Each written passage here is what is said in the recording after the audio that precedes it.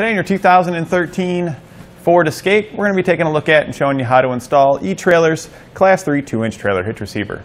And this is what our hitch looks like when it's installed.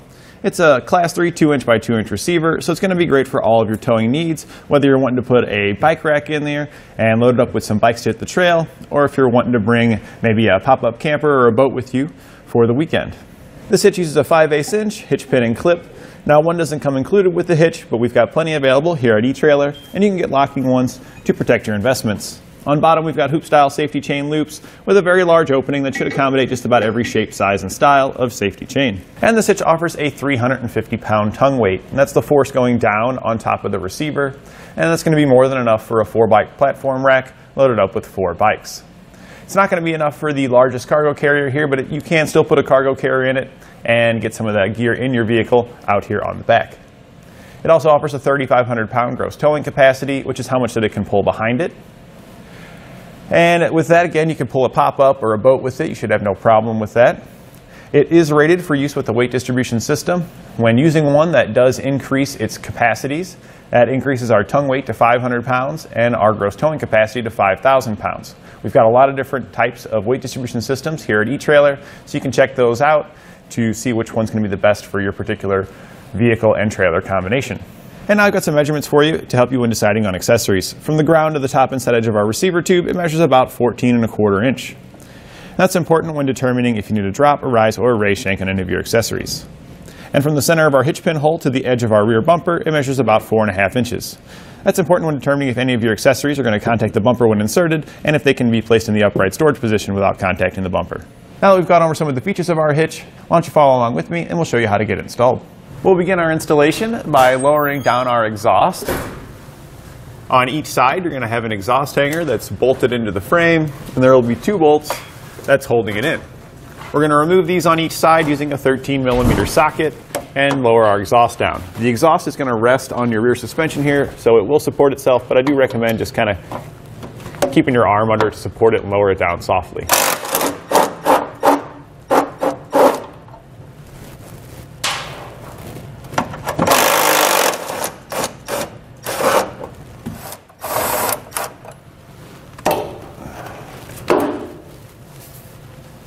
On the driver's side, if we follow our heat shield back, we're going to have 1 nut on a stud. We're going to remove that because we do need to make some modifications to the heat shield, trim it, and get it out of our way.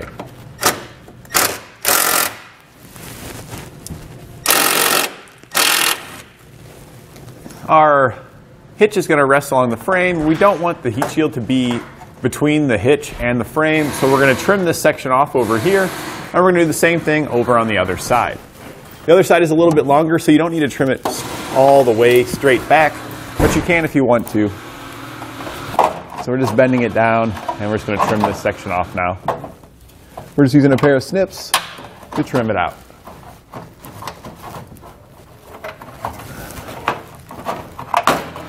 After you've trimmed the heat shield on the driver's side, if you didn't trim all the way back, you can reinstall that nut there. We cut back pretty much just about right before there, so that way it's not going to pinch between our hitch and we can still retain that fastener. The elongated opening here where we had trimmed out where our heat shield was is going to be our access hole to feed our hardware in. We'll need to enlarge the hole here until we can get our carriage bolt fed in. Here's our carriage bolt. You can see it's pretty close. It almost slides in right now, but we are going to have to just make a little groove in it. So we're just going to use our file. You can use a grinding tool, whatever you have available, to enlarge this hole. Now that our hardware fits, you can see here that it does pass up in there. We can feed our hardware into place. We're going to be using, this is our access hole. We're going to come out this hole, and there's also a hole here on the side. We're going to start by feeding our hardware through the side hole first, and then the one on the bottom here. We have our fish wire here. Take the coiled end, poke it into the side hole. We're going to bring that fish wire down until it comes out the access hole here that we had enlarged. So you just got to feed it until it gets into place. Can be a little tricky sometimes. There we go. Now that we've got that guy fed through, we can take our spacer, that's going to slide on first, and then we'll take a carriage bolt and thread that onto the coiled end. Once we've got it threaded on there, we can then take our hardware and we're going to push it inside the frame. This is usually easier done if it's done a piece at a time. And with the carriage bolts, a lot of times with these, I find them easier to put in kind of backwards. You kind of can like tilt it to rotate it into position and then push it up in there. And we'll pull it till it comes back through, and then we're going to push it back in till it drops right in there, and then just leave our fish wire hanging there. We'll repeat the same procedure to get a bolt fed through here, and then I'll show you the reverse fish wire technique for the last one. And for our reverse fish wire technique here at the end, we're going to take our spacer, put it over the coiled end of a fish wire. We're then going to thread our carriage bolt onto it. And then after you've got your carriage bolt threaded on there, we're just one at a time going to feed our pieces of hardware into the frame.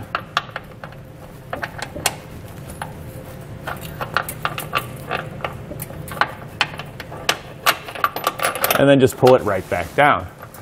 Now that we've got all of our bolts fed in on this side, we're going to perform the same procedures over on the other side to get the hardware fed in the same locations. Now with the next set of hands, we'll raise our hitch into position.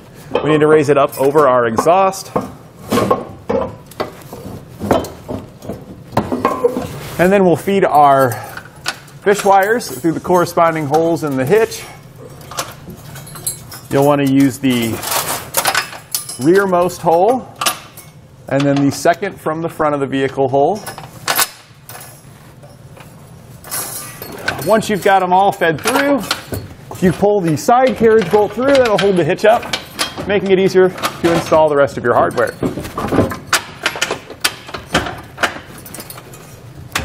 You can go ahead and remove your fish wires and then install a flange nut onto each one. I've got all our carriage bolts loosely installed. We can put our muffler back into position. You're going to use the newer bolts that come in your kit, the hex heads. We're going to place a flat washer on it, and then these are just going to reinstall in the same location that we had removed it from. We just got longer bolts now to accommodate the hitch being in there as well. And we left the carriage bolts loose because sometimes you do need to make subtle adjustments in order to line the hardware back up. We can now go back and tighten down our hardware. We're going to use an 11/16 socket for our larger bolts.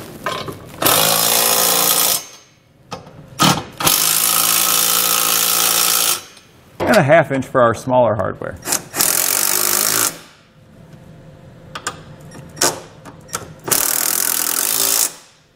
We can then go back and torque all of our hardware to the specifications found in our instructions.